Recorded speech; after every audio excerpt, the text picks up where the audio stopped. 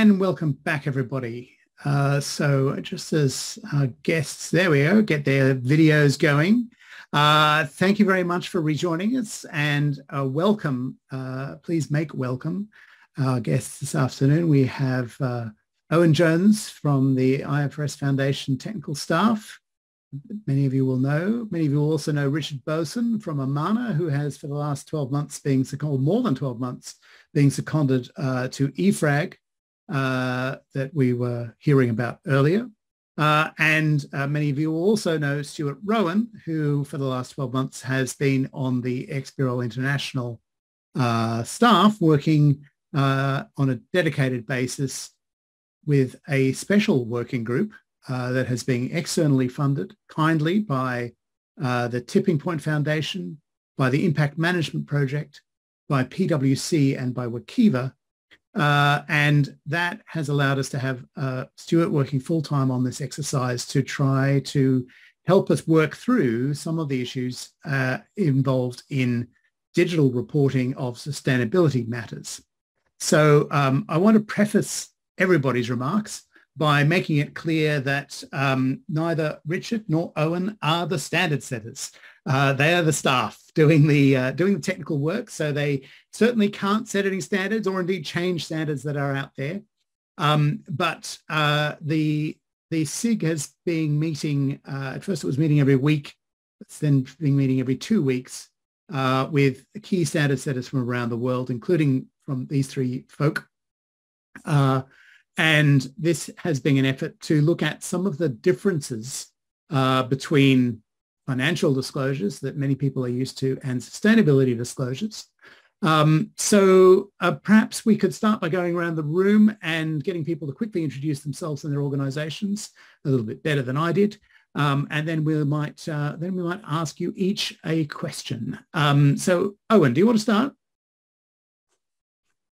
Yeah, hi. Thank you for introducing me, John. I'm Owen Jones. I'm working for the IFRS Foundation as the lead of their taxonomy development team.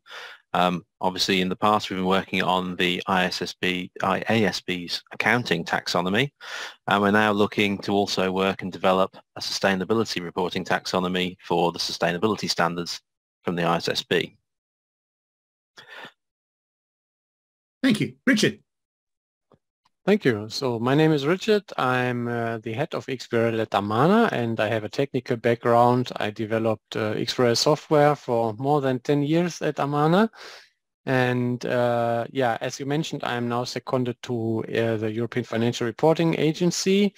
And I worked in the cluster 9 of the project task force, which was responsible for the digitization. And we developed an XBRL taxonomy, a proof of concept actually. It's a very small one, not to be compared to the one from IASSB in size at least.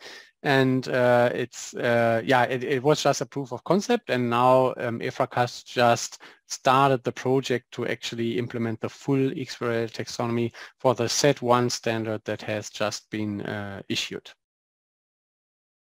Thank you very much. And Stuart. I'm Stuart Rowan. I've been working in digital reporting in XBRL for about 16 years now. That's included participating in a variety of taxonomy projects, building data collection systems for regulators, and building XBRL software, and spreading knowledge through training and advice.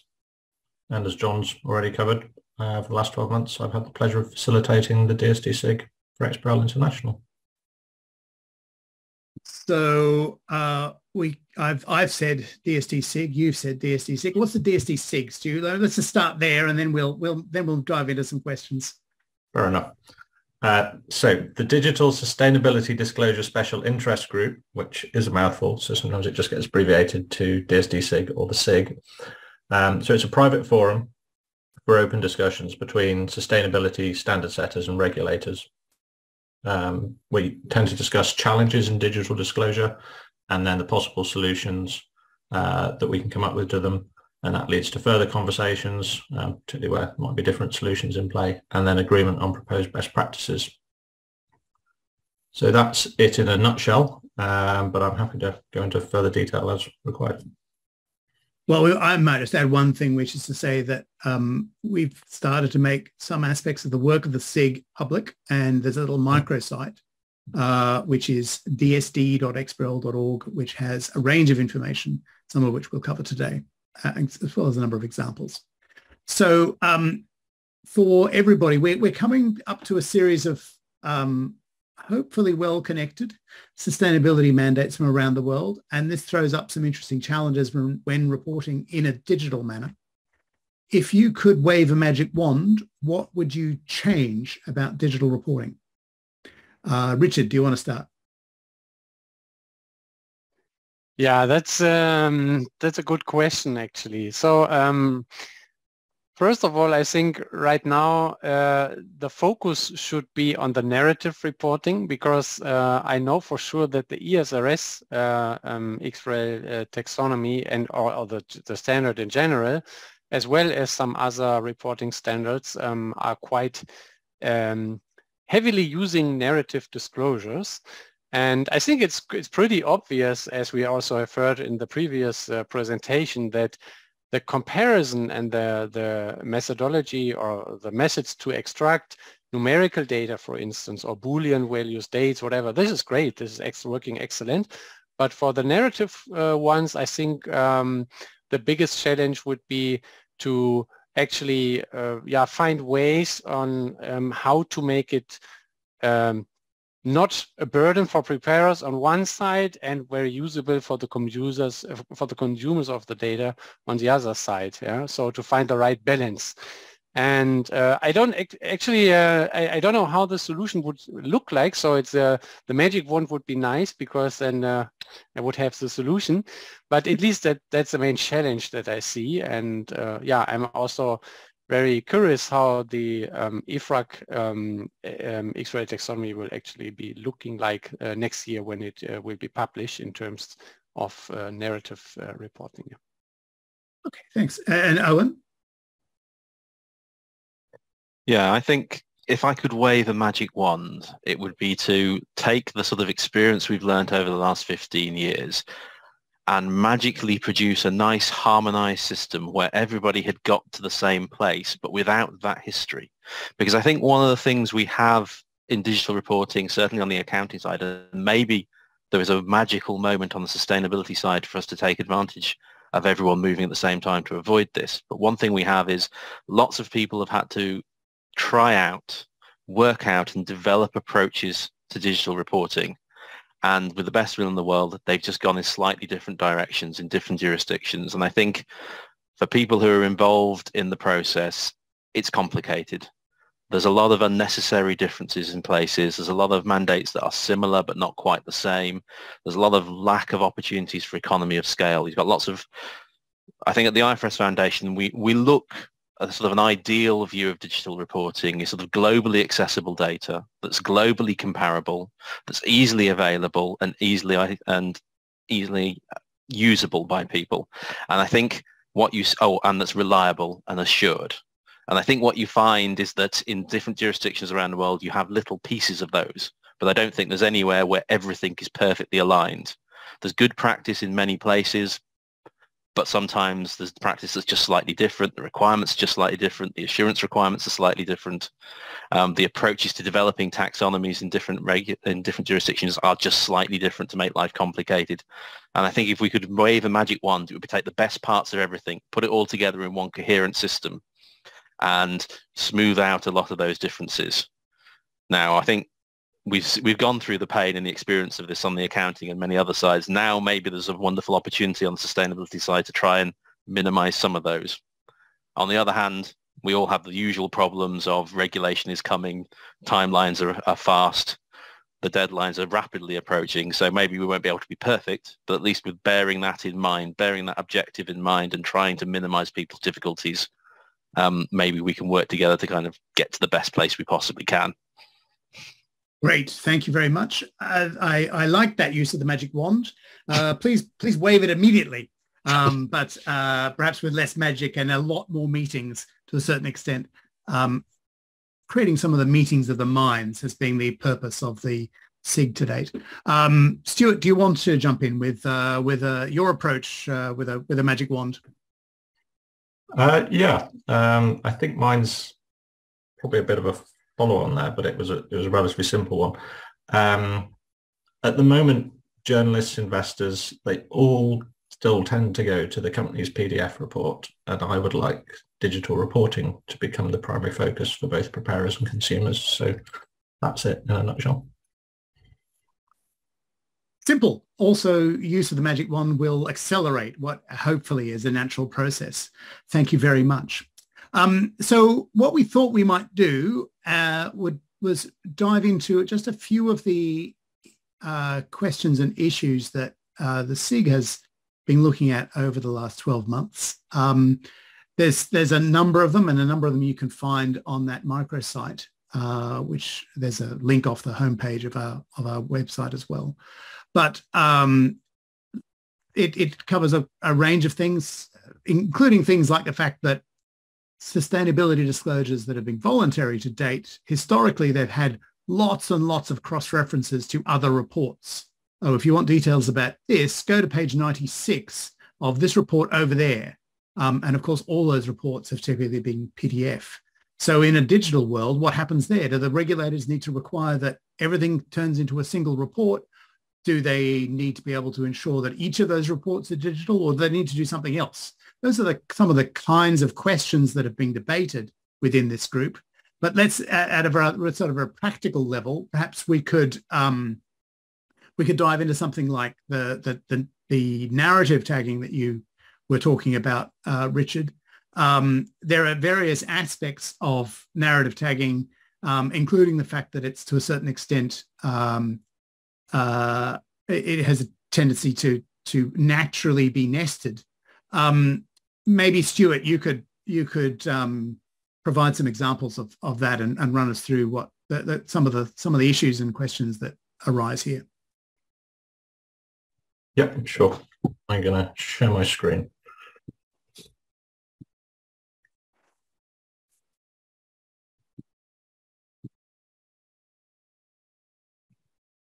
So here is an example of a fictitious sustainability report.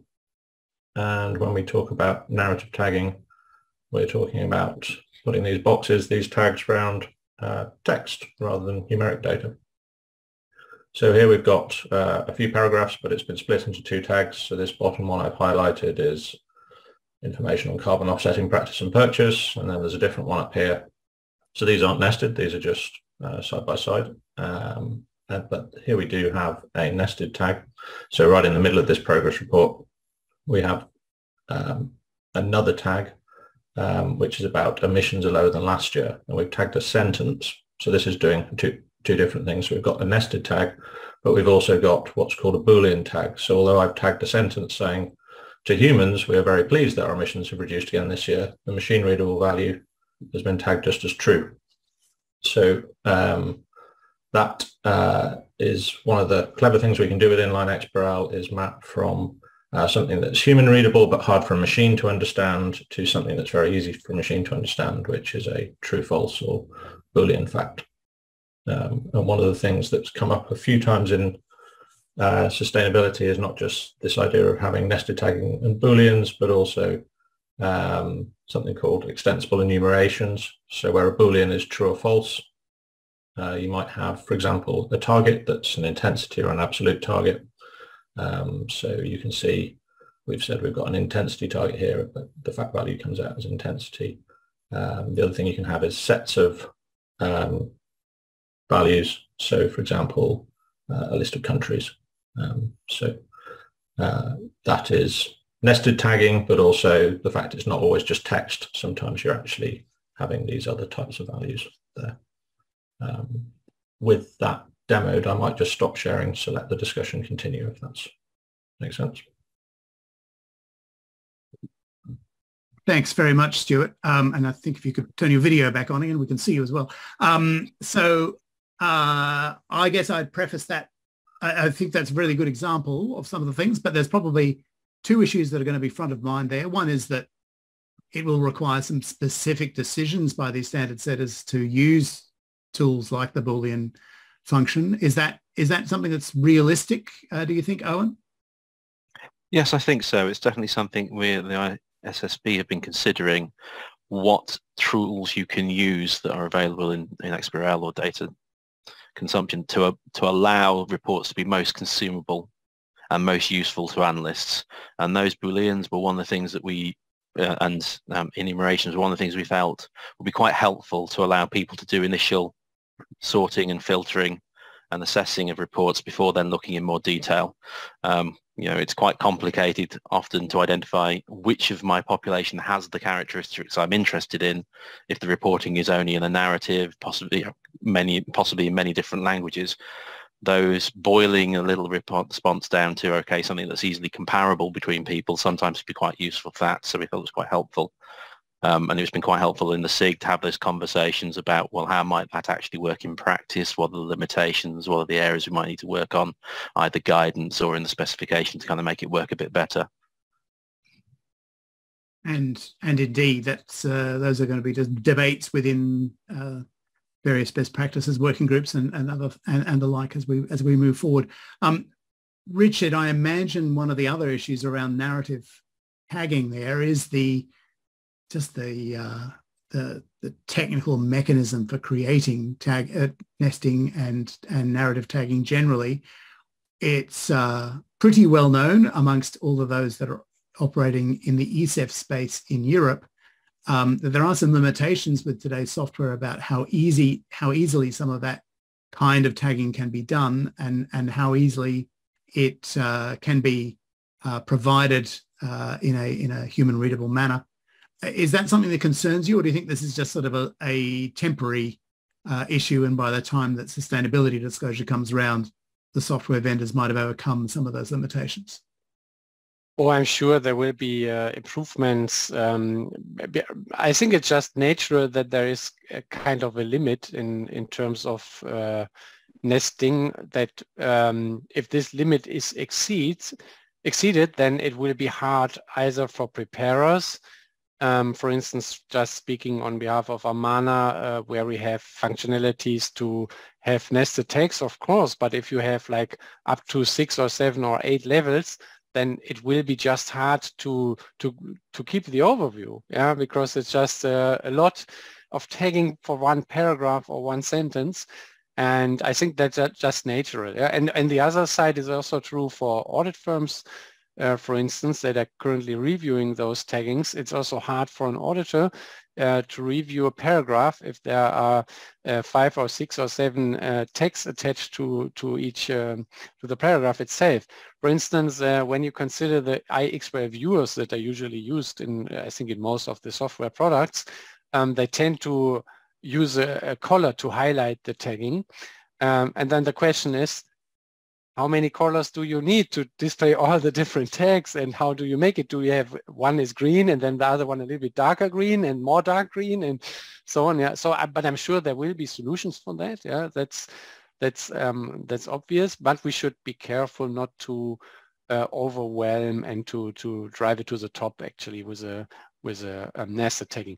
But the example actually, and I enjoyed really working with you, Stuart and Owen and everybody else involved in the working group, is I think is pretty good. And this kind of nesting where you have, for instance, a Boolean inside the narrative, yeah, or a single aspect is actually being tagged, that's absolutely okay. Yeah? The thing that worries me a lot is more if you have really big narrative tagging that are spanning the whole paragraph or the whole chapter, then I don't see a lot of benefit. Yeah. So there's going to need to be some. Go ahead, sorry. I think that's one area where we're learning something quite useful from the ESEF implementations, where the narrative reporting is being used and people trying to work out what tags to use in what place. It's telling us as regulators, as taxonomy developers, that we need to be quite careful about getting the right balance between what you ask people to tag and that's then useful for people in terms of the information they can use, but also fits with the way that the preparers prepare their reports. So there's a fairly, there is a limited amount of nesting that's required. There's some kind of alignment with the reporting, but it also provides the granularity that the user, the information they're interested in, and there's no point going overboard, but you need to make sure you do capture the right things, and getting that balance, I think, is quite important. Those are really helpful points. Did you want to add to that at all, Stuart? Nope. we might move on then. So it's probably apparent from the discussions that we've had and the presentations we've had today that although we are seeing a worldwide drive towards sustainability disclosures, and by the way, we've only just touched on other jurisdictions like India and Japan and China, Korea, Taiwan. These are all environments that are looking at sustainability disclosure. But it's probably clear that one size isn't going to fit all. That's one aspect. Some countries will say, well, we're going to do climate disclosures, but maybe we won't do these other kinds of sustainability disclosures. There'll be a bit of picking and choosing at a jurisdictional level. But equally, we have at least 3 elements of our clear soup, of our bouillon. We have it with the ISSB, we have the EFRAG framework, and we have the SEC at this point. And they're not always necessarily providing exactly the same requirements on companies, but in some areas they are. So it would be unfortunate, wouldn't it, if we ended up with 3 taxonomies, for example, all saying the same thing. Who wants to introduce this idea of what we're calling a GTCR, or the idea of a shared registry to permit shared taxonomy schemas between standard setters? Not policy, not defined, but some ideas and research that's carried out at this point. Anyone want to jump in on that just to start off before we demonstrate what that might look like? Well, I can give it a try if you like. Yeah, please. So I think ideally, if somebody is supposed to develop an XBRL taxonomy and the underlying standard is referring to other standards, in a perfect world, you would simply just, for instance, take the other XBRL taxonomy of the underlying standard and just reuse their elements by making a taxonomy extension, basically. Yeah. But in the real world, usually things happens that, for instance, there is no underlying taxonomy because the underlying standard does not have it, does not provide it.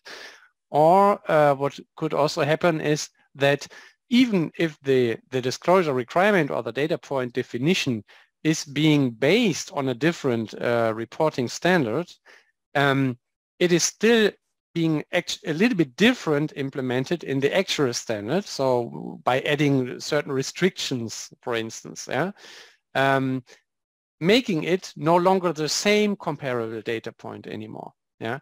And then the question is, what do we do? Do we really go for having a duplicate element actually? That would be a worst case for the same thing, which is not exactly the same thing, but indeed we are talking about a similar data point, I would say. Yeah.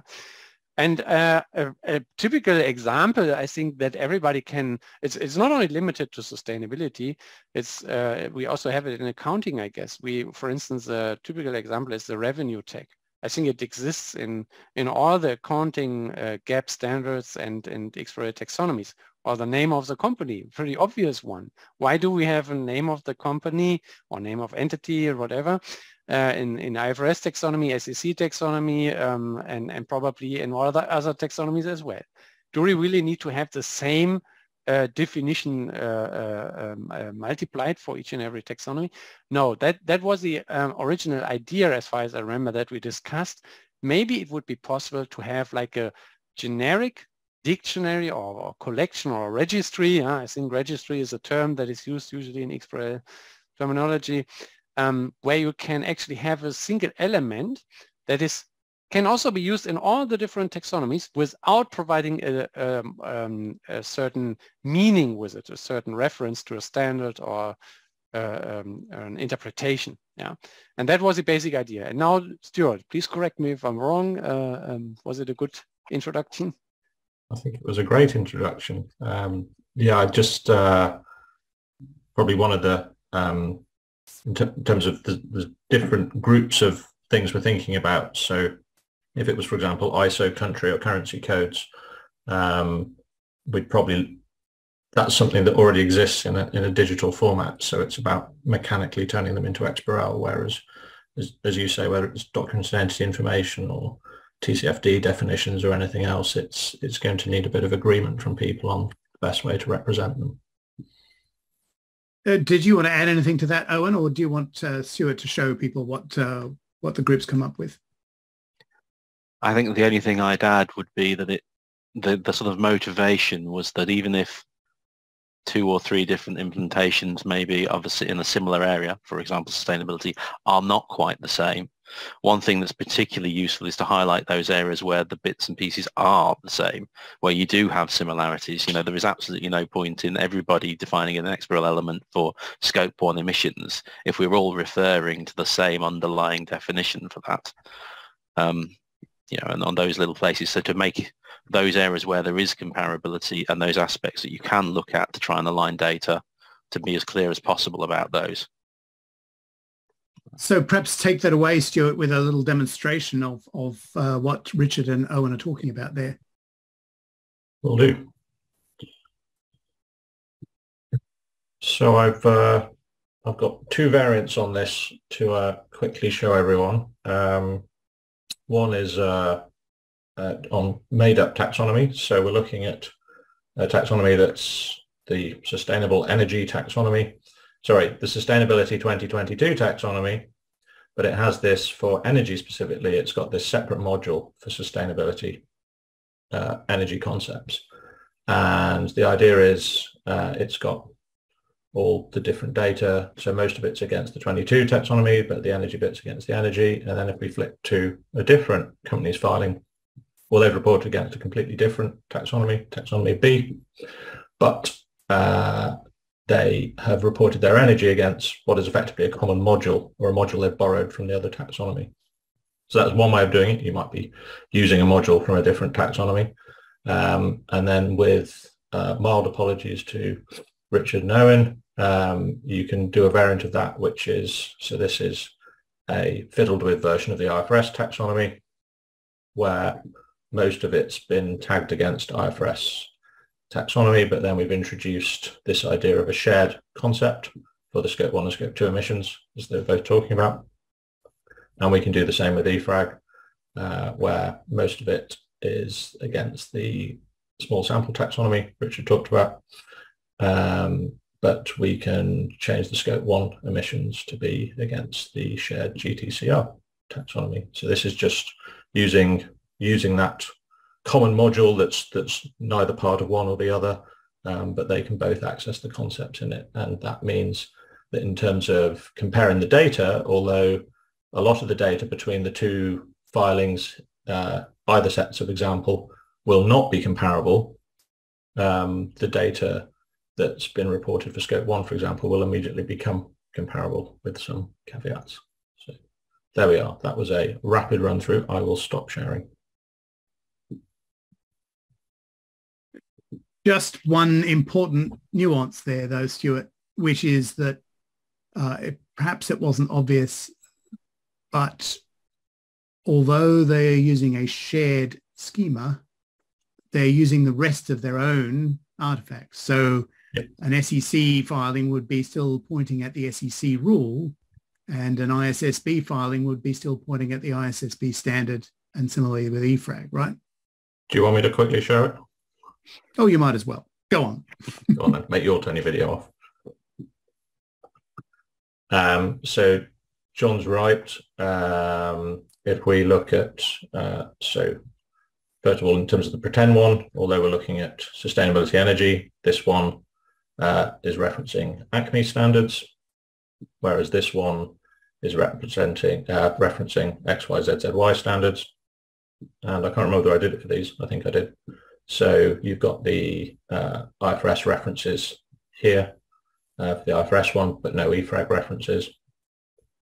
And I don't think the EFRAG had any references, but the point is it's not showing the ISSB references. So there we go. You can choose which references to attach, crucially. I think this is also something that definitely will happen with the EFRAG XBRL taxonomy. It will have, the elements will have their own labels and references, but yeah, then just reference the element from the GTCR. And by the way, also I think one of the advantages that I would like to highlight of this approach is that it might potentially reduce the multi-tagging. Because imagine that somebody needs to tag, or that a company needs to tag according to ESRS, but as well in the US, where, for instance, foreign private issuers are listed, and they would use a different sustainability standard there. But as long as a Scope 3 greenhouse gas emission, for instance, would be one element, the same element actually technically, it would not be required to put two tags at the same time on the same number. Yeah, it would be just one. So it would reduce, hopefully, that at least my hope, the multi-tagging multi-tagging efforts. Thank you very much, Richard. Did anybody else want to add anything to that, either by explanation or disclaimer? Hearing none, we might move on. I mean, there are a variety of other examples that we could run through here, but I think that it's available, or a lot of it is available up on the microsite. So I would encourage people to have a look at that and indeed ask questions. There are some questions from the audience, and we've got a little bit of time if people have additional questions. First of all, there's a strong approval of your magic wand, Owen, the idea that we need harmonization, but magical harmonization where people didn't have to go and do all the experimentation that they've done over the last couple of decades is a very good point. Thank you, Ashok. This is, I think, a very interesting question, and perhaps you all have some ideas. So how will you visualize some of the information that might be provided in some of this narrative? So it's hard to express processes and methodologies and desired outcomes that might be described, or indeed in diagrams or something of that nature, in a company's sustainability disclosure about materiality or their risk assessments. How is that information that's going to be sitting in narrative be utilized by all kinds of users? Any thoughts?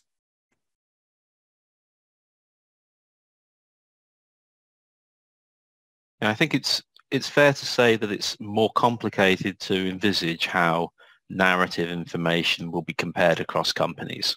I think that's fair to say, which is part of the reason that that idea of boiling down that narrative to an essence, where it's indicating one of the particular categories, was quite helpful, because that gives you that first ability to compare about as far as you can go before you then have to go and look in more detail. I think what we've seen in a lot of now in sustainability reporting is some quite innovative approaches towards presenting information to people, to making it visually appealing and understandable.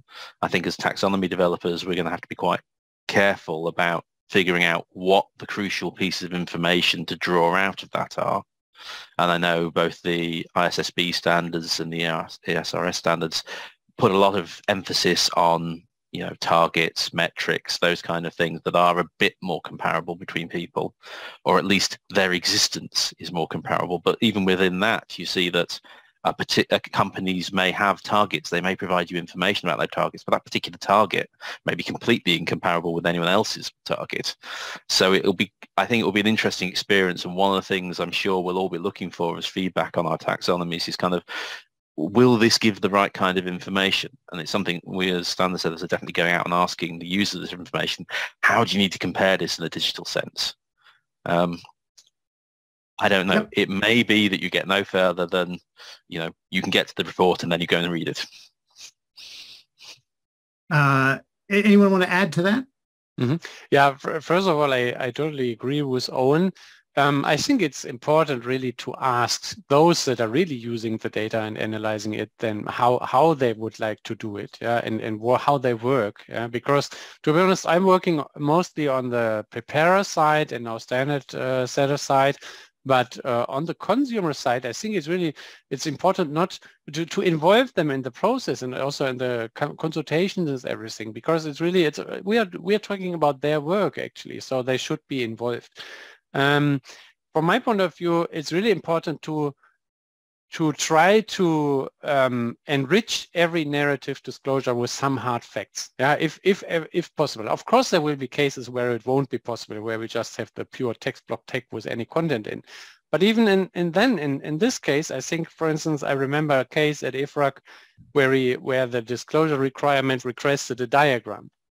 Yeah, and where I clearly tried to explain to the standard setters, no, this is not how it's supposed to work. If you would like to have a diagram, it basically means you would like to have data, which are usually, for instance, numbers.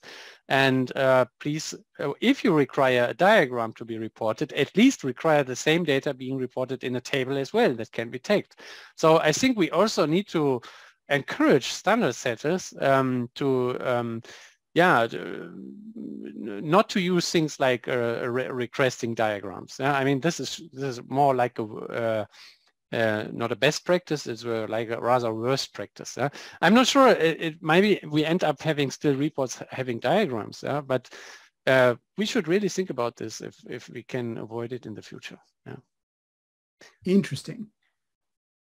I have got one other question, and it's a little bit out there, but I wonder whether anybody has any perspectives, again, in relation to narrative.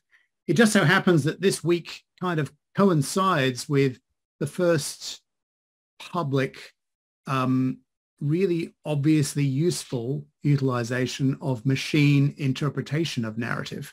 If you haven't played with GPT Chat 3 yet, I encourage everybody to go and do so.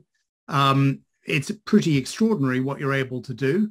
I would hate to be a teacher or a lecturer, because all of a sudden I have no idea whether an assignment is being produced by a human or by a machine, because you can ask the machine to make it look like somebody else's work, which is concerning.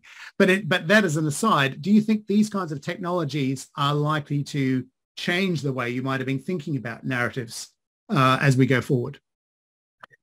It's a conversation we've definitely had and we've been investigating. And one of the things it's probably telling us is that, yes, they changed the use of narrative and the interpretation of it slightly, but a lot of these technologies work much better if they can be focused in on relatively useful chunks of information to start with. To actually wade through an entire report and pick out a few useful things is a very tricky task for these kind of artificial tools. But to be given a couple of paragraphs of text that it knows the bits it's looking for are within there, suddenly it's a lot easier to train these things. So I think there's still value in having the preparers tag and indicate where the information is supposed to be, but maybe it shifts the balance to quite what granularity you ask them to go to and quite how much detail. Maybe it's okay to have slightly larger narrative blocks without quite so much hard detail in there and then throw the AI at that part of it. But I don't think it displaces the need for narrative tagging, but maybe it slightly tells you something about what the chunks of information people will try and consume are. And that's where we should try and balance our tags to. Any other thoughts on that? To be honest, I'm a little bit more pessimistic on AI because I am a software developer actually, and we worked with AI once also in terms of XBRL, and it also it's probably pretty powerful and can achieve a lot of things. But what I've learned is if you are not having, for instance, the right data to learn the AI, or if you have not the right dictionary of words that needs to be used, terms that are related and everything, then the results can be could be better. And so maybe there will be technology, but I think it should not be our focus to make something with a hope that somebody will fix it in the future. Let's fix it now, and let's not let's not build on AI right now. Not for the moment. Yeah, that would be my message. That sounds like an upbeat approach to everybody's work going forward in this space. And with that, can I thank Richard, Owen, and Stuart for your contributions to today's session and your work together in helping bring about some consistency and clarity in the digitization of these sustainability measures. Thank you very much. So with that, I hope that people have enjoyed the sessions that we've presented today at Data Amplified. We've tried to cover in some depth these really seismic changes that are occurring in reporting around the world. Financial reporting became an ordinary part of public companies in 1933. There's been a lot of minor changes to the way that works since that time, including minor things like digitization, but we've never seen such an extraordinary set of changes as the ones that are coming now. And I think it's important that all of our stakeholders right around the world are conscious of what they are. So we've heard about the coming standards in the ISSB. We've heard about coming standards and rules that are very much on the way within Europe under the CSRD and the European Sustainability Reporting Standards. We've heard a little bit about the environment in the United States and how, whether it be through extraterritorial nature of some other people's disclosure arrangements or whether it's because of looming and coming climate disclosures in the United States, this is something that's going to impact companies and supply chains there as well. But we will also, before long, be seeing this in many, many other parts of the world. And that is the reason that we brought these discussions together for people to understand the status of what's occurring around the world in this area. We also talked about analytics and the importance in particular of traceability in these analytics. And hopefully you've enjoyed the conversation at the end of today, looking at the work of the SIG. So with that, I thank you very much, everybody, for all of your efforts and all of your time. Don't forget that you can catch up on any of today's sessions by logging back into the portal, and we'll be in touch with other ways of accessing this information as we go forward. But for now, thank you very much from everyone at Data Amplified, and goodbye. Thanks again. Thank you.